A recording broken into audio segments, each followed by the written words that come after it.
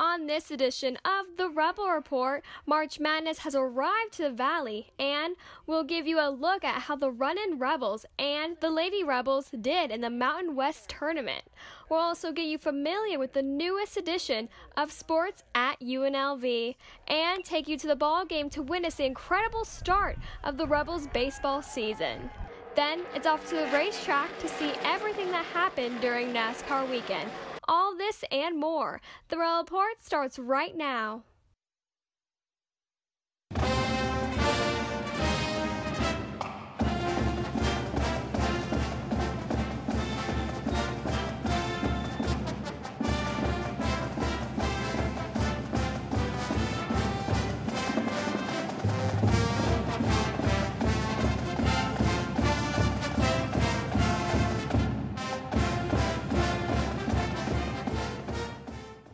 Welcome back to the Rebel Report. This is our second show of Season 5, and we got a lot of stories to share with you. I'm Michaela Jackson. And I'm Cecilia Heston. We'll also catch you up on anything that you may have missed out on, the racetrack during NASCAR weekend, and introduce you to a type of sport that is becoming more and more popular. But first, let's talk about basketball. March Madness has arrived to Vegas, and with that comes a variety of tournaments held across the Valley. Yeah, but one we're most concerned with is the Mountain West Conference Tournament, held right here on campus of UNLV. The Runnin Rebels started play with a seed that no team would want, stuck in a play-in game versus Air Force on March 7th. After being on a 5-game losing streak, the Runnin Rebels looked to turn that around in their first Mountain West Conference game. UNLV, who is the 8th seed, played Air Force, who is the 9th seed. UNLV led the first half 37-33 and looked to continue rolling into the second half. But with a minute left in the second half, the Falcons looked to the ball game as a goaltend was called on Brandon McCoy, and as a foul was called on Mbloke Jong. Air Force made the one free throw to tie the game and send it to overtime. The Rebels took over in OT and would beat Air Force 97-90. McCoy finished with 23 points and 3 blocks as the Rebels survived and advanced to the next round. You know, we knew it was going to be a fight. We were very prepared to play this type of game, especially after the 2 previous games where they were both close games. And we were happy to come out on the winning side. It's survive and advance, as they say. It wasn't anything, special. Coach gave us a game plan to follow, and, we just kept reminding each other that we got to get a stop, and we got the stops when we need them, and they're a great team, they're tough to guard. They put us in a lot of actions, and they got a lot of easy buckets, just because they play that hard offensively. But we got the stops that we needed down the stretch. With that victory, the Rebels now reach the 20-win mark and move on to the second round of the tournament. At this time we're taping this episode, the Runnin Rebels are literally in the middle of their game against UNR. So this is the only time we can pull out our phones here. So UNR is up 68-59 with 5 minutes and 45 seconds left of the game. And the men were not the only ones to take part in the madness. The Lady Rebels did too. That's right. The women's basketball team went up against Reno on March 6th for the quarterfinals of the Mountain West Tournament, which turned out to be quite a nail-biter. It was nonstop fighting from both sides as the second-seeded UNLV took on the 7th seed UNR in a game that went into double overtime. The Rebels kept a lead the entire game. It wasn't until the 4th quarter when Reno finally caught up. With only 42 seconds left in the game, the score was tied 61-61, with both teams missing their next shots, propelling the game into overtime. It wasn't until overtime that UNR took its first lead of the game. Less than a minute into the extra period, point guard Nikki Wheatley, who had been leading the Rebels with 18 points, had to sit out due to a calf cramp and remained out for most of the remainder of the game. UNR then tried to grab a lead, but were stopped when senior Brooke Johnson scored 5 straight points to tie the game 68-68 and sending it into another overtime. UNR continued to score while the Lady Rebels missed most of their shots, especially free throws. The game eventually ended with UNR taking the win 77-73. UNLV had a free throw percentage of 52.6, while UNR had one of 90.9%. something that both the coach and players say was the main cause of the upset. I'm a little upset that we didn't make our free throws down the stretch, and they did. I mean, the game really comes down to that. Outside of free throws, probably just the rebounding. We're a top rebounding team in our conference, and just getting more OB rebounds, being more aggressive on the rebounding probably would have gave us more possessions. Yeah, it's about the same. It definitely has been a roller coaster for all of us, but it's like Nikki said, just a couple of things that we should have fixed and maybe done differently, or went for that extra loose ball, that extra board, and that makes the difference in the game, or making the last shot in the regular play.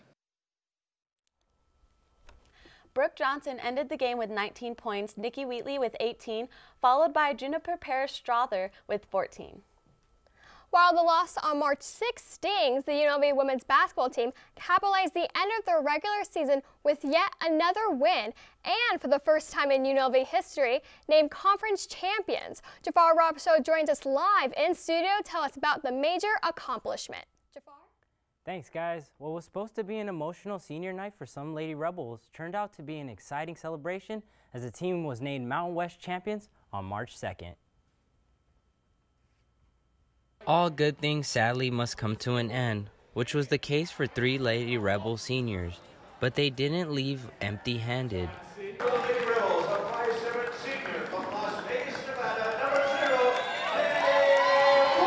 Kennedy Wharton, Simone Shepard, and point guard Brooke Johnson played in what could have been their last Lady Rebels game.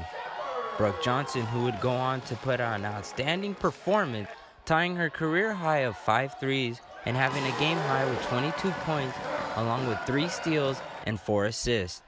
This would give them the victory over Utah State. Been great. My whole goal this entire season has been doing whatever it takes to get my team on top, and I feel for the conference itself, I've actually accomplished that. The win over the Aggies included a new trophy for the display case as the team celebrated their first ever Mountain West Conference title. I can't say enough about every last one of them. Kennedy we've only had for 2 years, but she's a local from Las Vegas. She's a team favorite. Everyone loves her energy. Her enthusiasm is off the charts. Mo Shepard comes to work hard every single day. She's a worker every single day. She'll do whatever we ask. And then Brooke, I can't say enough positive things about her. I mean, she can do everything on the floor. She sets up her teammates. She's the best defensive player, no doubt, in the conference. She can bomb threes. No doubt one of the best players in the conference, if not the best. This season, Brooke Johnson was named Defensive Player of the Year in the Mountain West. Her goal moving forward is to play somewhere professionally. However, I'm pretty sure she would still love to play for the Lady Rebels, as they're playing for a spot in the WNIT. Guys, back to you. Thanks, Jafar. And we'll find out if the Lady Rebs do get picked for the WNIT on March 12th when selection happens. In conjunction with the men and women's basketball Mountain West tournament, UNLV eSports competes in one of the school's largest eSports events. The gaming community is growing, and UNLV eSports players are teaming up for one single mission: bring home the trophy. Marco Santander and I got the chance to see what all the hype is about. We're here at the Mountain West Conference Esports Showdown practice. Let's take a look into what a practice looks like for an esports tournament. 8-Bit Esports is a UNLV team that was founded in 2012 and is one of the largest student organizations on campus. It includes 3 main teams: Overwatch, an undefeated League of Legends team, and Rocket League. Well, we do a lot of training on our own, like in pairs and trios, to work on our individual team synergy, but then we have our scrimmages where we do our scrim matches against other teams. And so, for example, we're going to be having a scrim against UNR today. And we'll do those 3 times a week. There'll be 2-hour sessions that we have set with other universities or with other set teams where we play. And we work on our strategies and work better for tournaments. Nice, push up, push up, push. While the team has competed before, they have never done something quite as big as this tournament. And I'm glad that we have an event like that going on in the first place. This is the first semester ever that we're having a Mountain West Conference actual sports, event going on for esports, and that's really cool. The legitimacy of having their own conference tournament gives 8-bit team members like Evan Smith a chance to see his team compete in a large event for school pride. I used to compete locally on a competitive level, and it was like, here's an open space in a library, like you'll have a projector, have fun type thing, and now it's grown into such a big thing. Now 8-bit has the support of Caesar's Palace after the hotel donated new computers to the team so they can all practice together in their facility to help prepare them for competitions even past the Mountain West Conference. Esports is continuing to grow among UNLV students and Las Vegas locals. For Rebel Report, I'm Cecilia Heston. And I'm Marco Santander. It seems like esports is getting bigger and bigger. It is, and the Runnin Reinhardts will face Boise State for the Mountain West Conference this weekend. And on March 22nd, the Luxor is opening the Strip's first permanent esports venue. UNLV's track and field team makes history with their first indoor title in 25 years. Sarah Coker has more on this amazing victory. The Rebels finished 14 points ahead of second-place Colorado State. I had the chance to speak with Coach Yvonne Wade about how she led the team to victory. The Rebels racked up 99 points in total to win at the Mountain West Indoor Championships in Albuquerque, New Mexico. The team is led by Yvonne Wade, who was recently announced Coach of the Year for the second year in a row. Wade has been a key figure to the team's success. Winning Coach of the Year is always a great honor. Our team has worked really hard for it, but, I can't take all the credit for it. Obviously, I have a great team. They worked really hard for this accomplishment to win. I have a wonderful staff, so it's been a team effort, so that trophy and those awards go to all of us. Competing was not the only obstacle the track and field team had to face. While on the road in Albuquerque, many personal items and team equipment was stolen from their vans. Assistant coach Debris Harris and sophomore Keisha Love talk about how the team handled it. It happened to my event group 2 years ago, so I didn't get particularly robbed individually this particular time. So that 2 years ago for me, it gave me a little bit more experience, call that good or bad. But it was just a way for myself and a couple of others just to help the rest of the team walk through it. But just make sure we keep our eyes on the objective. It helps that we all go through this together. It's one thing to have to go through this by yourself, but it's a whole different ballgame to go through it with your sisters and your teammates. And better yet, our coaches are always the biggest support system. So to be able to have a support system like we do just made it so much easier to be able to deal with certain things like this. We were just built for anything to come our way. For their events, freshman Avital Pertet had the 14th fastest 800 meter in the nation this season and the third fastest freshman performance. Coach Yvonne Wade says she hopes for the team to be recognized on a national level. For the Rebel Report, I'm Sarah Coker. UNLV freshman Avi Pertet will be competing nationally at the 2018 NCAA Indoor Championships for the 800 meter. It's been a great season so far for the Rebel baseball team as it's ranked nationally for the first time since 2014. Currently ranked number 23 with a 12-2 winning record. On March 2nd, the Rebels opened conference play at Early Wilson Stadium. March 2nd kicks off the Rebel baseball team hosting the Fresno State Bulldogs for a 3-game series for the Mountain West. Fresno State jumped out to an early 3-0 lead. The Rebels, however, battled right back, scoring 6 in the third inning before closing out the win by a score of 7. Kyle Isbell put the first run on the scoreboard for the Rebels. He talks about earning the Mountain West Player of the Week. Just go out to the field every day and just play as hard as I can and just help my team win in any way possible, whether that's hitting, defense, or whatever it is. I just try to help the team win. Nick Ames at bat pushes UNLV ahead 4-3 in the third inning. Bryson Stott reflects on being named to the Mountain West preseason all-conference team alongside Isbell. Feels good. I mean, you want to go out and play as hard as you can every game, and to get rewarded for stuff you did last year preseason is pretty awesome, but going out with my teammates is even better.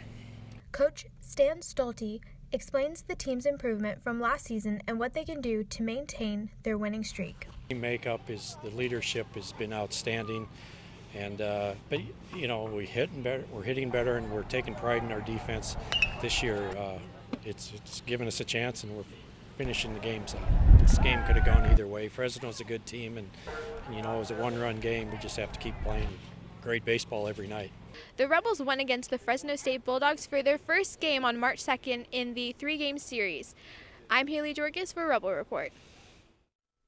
The Rebels are set to play another 3-day tournament against Iowa State starting March 9th. And now let's toss it over to Lupita with this week's Rebel Report Timeout. Rebel Report Timeout. Thanks, guys. And with us today, we have Coach Kathy Olivier from the Ladies Rebels. She's the Lady Rebels head coach. Thank you for joining us, Coach. We love having you. I know you come back. And thank you for coming on such a short notice. And you just had a big championship and big game. Just tell us, we know what happened. Just tell us, like, your thoughts on what went wrong here. Well, I like to talk about the championship. I mean, for us to win the Mountain West Conference Championship was great. Yeah. We come into the tournament and our first round's against Nevada. And, I mean, things were going well. We played really well. We played hard. We played together. A couple things we did all year we didn't do in this game. We didn't make our free throws and we didn't rebound. And Nevada's a good team. They're playing well right now. And they took advantage of that. They made their free throws, we didn't make ours. They rebounded, we didn't, and that was the difference. Double overtime game. It was hard because we disappointed, we know we disappointed a lot of people, but we still hope we're going to be playing the WNIT. Yeah, and you said that you guys got the championship, you won the Mountain West Championship. What do you think you guys did right this year that, you know, led to this year, as opposed to other years? Right. This year, you know, we had really good leadership. Brooke Johnson and Nikki Wheatley were our leaders. And if you just say those two, that wouldn't be true because then you have people like Paris Strother and Katie and Alyssa Anderson stepping up and Jordan Bell. Like, we had so many different people step up at different times. We also felt that we played great defense. Defensively, we really overly emphasize our defense, and the team bought in. They worked extremely hard. And then again, we talk about leadership, but we have so many weapons. We have so many weapons as far as offensive threats on the floor, and that's what makes a good team when you play together. And like, to take it back to the beginning of the season, you played some tough teams. How did that prepare you for the rest of the season, I think? Yeah, we played some really tough non-conference teams, and our conference was very competitive this year. So our non-conference got us ready for the conference. We played Pac-12s. We played Mississippi State, who's only lost one. They're ranked #2 in the country right now. Syracuse, another very good team. We beat Gonzaga at Gonzaga, who's right there on the brink of being ranked. We swept New Mexico, who has beaten ranked teams. So our team, you know, we just played really hard. We stayed together during those rough times because we had some difficult times when we played such powerful non-conference schedule. But they knew that we had a plan in mind, and that we always said that we wanted to win the Mountain West Conference Championship, and that's what they went out and did. And now you're not losing too many seniors, but you are losing some really hard, you know, like you said, working players. What do you think players like Nikki and Katie and Paris, what do they need to do to step up now for next season? Well, I feel like we have a lot of returners that will step up. We lose 3 seniors. Brooke Johnson plays the most minutes. She's obviously one of our captains. She had a terrific year. We also lose Mo Shepard and Kennedy Wharton, who, you know, all 3 of them play so hard and so competitive. But the other people, that's kind of what happens. You know, after you lose seniors, you build on the next year, and you come in and there's always more expectations. There's always things they have to do better and improve as a player, and they will. They did last year. They loved that there was that competition that they needed to step up, and they did. So I think they'll do it again. They work hard in the off season. They'll work hard again, and the good thing is we have a lot of people coming back. So we're not ready to stop playing. We want to play in the WNIT, but if we have to today, then so be it, and we'll be ready for next year. So yeah, and then the WNIT you don't find out until March 12th, right? Or the next, March 12th? Well, I don't know the date, which is really scary because I don't know dates right now because we're coming off, you know, the season and stuff, but we'll know on Monday night. So Monday evening we find out. We'll leave Tuesday morning or Wednesday morning. And we know we're going on the road because there's something going on in Cox. which is fine. And we're a team that travels really well. So I think it'll be great to get another game under our belt, and the team will be ready to go. All right. Well, we look forward to seeing you hopefully at the WNIT, and thank you again for coming. Thanks for having me. Now we're gonna send it back. We're gonna send it over to Nyshawn with the panel discussion. Thanks, Coach KO, for joining us today. We congratulate you guys on your championship. Now we have 3 pretty interesting topics to talk about. The first topic is going to be how the Warriors declined their invitation to the White House for their 2017 championship. Should college players be paid? And how the Olympics had the lowest ratings this winter. Today we have Brandon joining us today, Sarah, and Marcos. So for the first topic, Brandon. So the Warriors declined the White House invitation for the 2017 championship. Basically, Trump stated a quote that says, going to the White House is considered a great honor for a championship team. Stephen Curry is hesitating, therefore the invitation is withdrawn. What's your opinion on that? Well, obviously it's a tradition. They interviewed Klay Thompson, and he said, yeah, they know it's a tradition, but they personally didn't feel comfortable going to the White House, so instead they took local children to African American Museum, and just, so they can learn their history and everything like that. So that was a good experience. It was. So before they basically declined the invitation, Stephen Curry was planning to meet up with the team to vote on whether or not they should go to the White House. So before they can even make their vote, Trump had stated that quote. Do you think that it's wrong on the presidency side, because I guess Stephen Curry it was a little bit of controversy because Trump was reaching out to NFL owners, telling him to pretty much fire the NFL players who don't do the kneeling during the national anthem, to fire them. So Stephen Curry was kind of on an uprise, and that's kind of how the controversy started. Do you think it's right on Trump's side to have his opinion in regards to the players, kneeling and them not being able to go to pretty much the White House? Absolutely not. I feel like they should be entitled to do whatever they want to do. They won a championship, so they should, do whatever they want to do. Yep. Right. Awesome. So on to the next topic, we have, should college players be paid? So Sarah joins us today. With receiving tuition, room board, and scholarships, do you think that college athletes should be paid?